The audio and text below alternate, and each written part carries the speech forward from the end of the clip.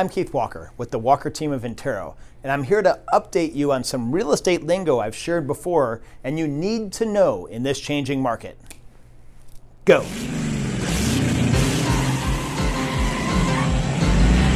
If you've followed my videos for a while, you know this term, false appreciation.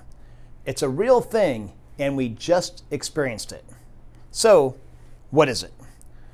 A $2 million house sells for $2.5 million, like this past spring. 20 offer environment vanishes without much notice. It just happened. Next, a seller tries to put their home on the market for $2.5 million. It doesn't sell. The price is reduced and people think the market is crashing, or at least that's what clickbaiters like the Mercury News will tell you. But they're just desperate for readers. Let me tell you the truth. The house is sold for that high because people used monopoly money. You know, cashed in their stocks at the height of the market. They overpaid and they knew it. However, the house isn't worth $2.5 million, but it still did appreciate from $2 million. That's the untold story. That extra gap equals false appreciation.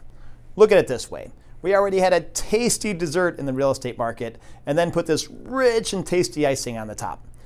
Whoosh! Wipe all the icing away. That's the false appreciation. The water's boiling.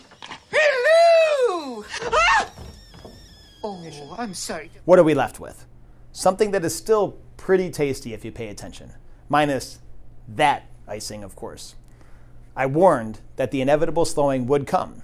But listen close. I said slowing, not correction. You want the best Silicon Valley market insights, so subscribe to my channel. I offer transparency, not clickbait.